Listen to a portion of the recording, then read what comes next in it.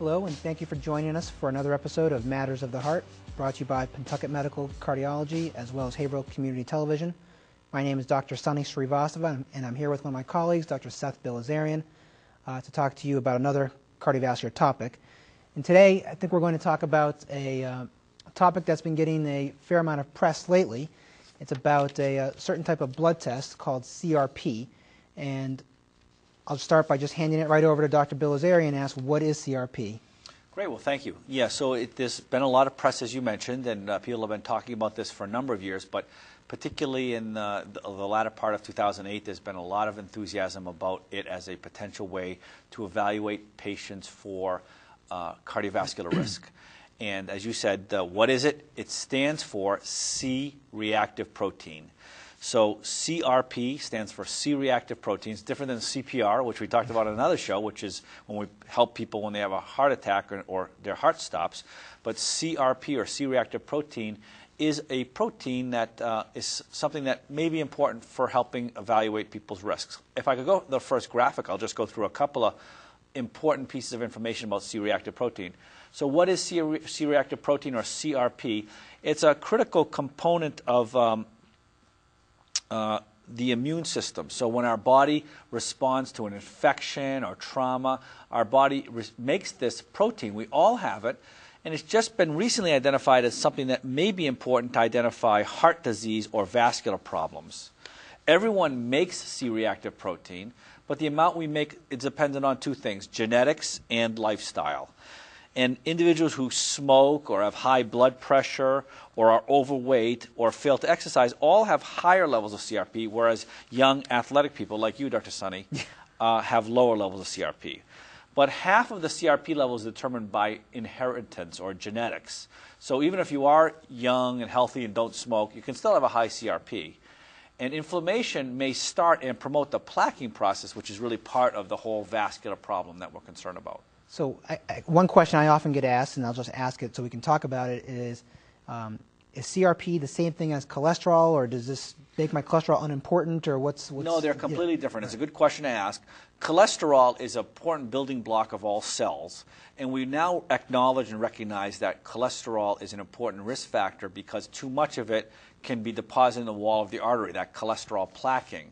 But what's the initial thoughts are about C-reactive protein is that it's part of the inflammatory process that might actually make cholesterol enter the wall of the artery. So they're sort of separately important.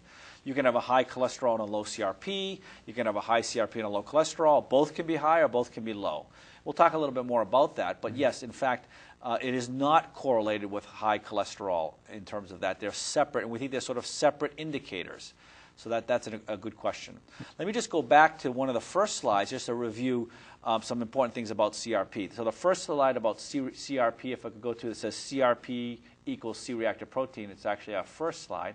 If we could show that graphic, that would be great, and we can review together what some important information that I want to sort of help evaluate things. So if we go to the next slide, thank you, this one. So C-reactive protein is important, and let me just put that in perspective. It answers a little bit of what Dr. Srivastava's question was a second ago. In the United States, there are 1.5 million heart attacks and about 600,000 strokes every year in the United States. But only half of those people have a high cholesterol. Half of those people have what we consider a normal cholesterol. So something else is going on. So yes, cholesterol is important, but people are having heart attacks from other reasons. Now, of course, some of it could be some of those people are smokers, so that could be a risk factor without cholesterol, or high blood pressure. But C-reactive protein may be a link to help us find more people who are at risk other than just cholesterol. So C-reactive protein is just a blood test. You have it drawn like any others. You don't even have to be fasting like we have to be for cholesterol.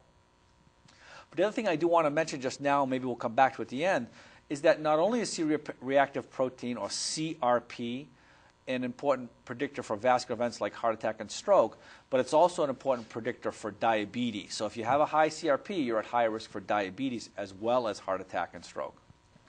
So in essence, to boil it down, is that there's more to it than just cholesterol. There's something else going on. Right. Likely inflammation, and CRP is a blood test that's a marker of inflammation. Yes. Well, let me just take an aside on that point you just made about inflammation.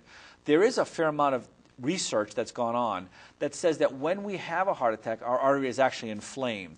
There's a very interesting study that actually We know, for instance, if you have a finger that's inflamed, you've got an infection, a splinter that got inflamed, it becomes reddened, becomes swollen, and it becomes warm. The infection actually causes warmth. And there's actually been data that looked at the arteries of the heart. If you have a heart attack in, say, the front artery of your heart, and you compare it to the back artery of the heart, it actually increases as much as 1 degree of temperature the front artery of the heart that's having the heart attack. So there is actually an inflammatory process that's going on. What we're talking about here is very, very, very tiny levels of inflammation that can be picked up with this very sensitive test called the high sensitivity CRP. So yes, it is an inflammatory process. We think it may be going on even at low levels. We don't even know. Inside of our own blood vessel system, we may be having this tiny bit of inflammation that causes a beginning of the plaquing process, but it can also be part of the heart attack process. So to get back to this blood test then, how do we use this? Who are you checking this blood test on? Is it for everybody? Maybe you can expand on that a little bit. Well, I think it's a great question to ask because there's so many opinions because we haven't really come about a best way to use this test. But it's a good question that you ask, and let's talk about it, and I'd love to hear your opinion about it as well. But there isn't a specific guidelines. You know, when a lot of information exists and it's pretty clear how we should treat people, we often come up with a guideline. When I say we, the cardiology societies come up with a guideline. So we have 2 major societies, the American College of Cardiology, the American Heart Association, and they will often come up with a consensus guideline. They've done that for blood pressure, they've done that for heart attack treatment, they've done that for cholesterol, but there isn't yet one for the CRP. So we have to sort of use our own judgment about the data and how best to treat people. But I use it for people who are at what's called intermediate risk. So in someone who has a high cholesterol, I know that they need to be treated with cholesterol medicine, so I don't need the CRP. In someone who's at very low risk, so is not a smoker, does not have family history, is not overweight, their cholesterol is not elevated, I don't think I need a CRP in those people. But in people who are in in-between range, who maybe have one risk factor, maybe family history, but they otherwise don't have any risk factors, or they have a borderline cholesterol, often we use it in women because women are at lower risk than men, but they're not at zero risk. In those people, we can really be very good about help defining risk. And if someone has a high CRP but is not at other risk, then I think it would push us more to be more aggressive with cholesterol, blood pressure, other kinds of treatments. If they're an intermediate risk and they have a low CRP, then we would feel more comfortable continuing recommendations for exercise and diet and not using medications. We keep saying low and high. Let me just mention that as well. That's my next question. Okay. Yeah. So there's a couple of different cut points, but most people would agree that a cut point of less than 1 is low risk. Over 3 is high risk. Some people use a level of 2 as high risk, but clearly less than 1 is low risk. 1 to 3 usually intermediate risk, and over 3 is high risk.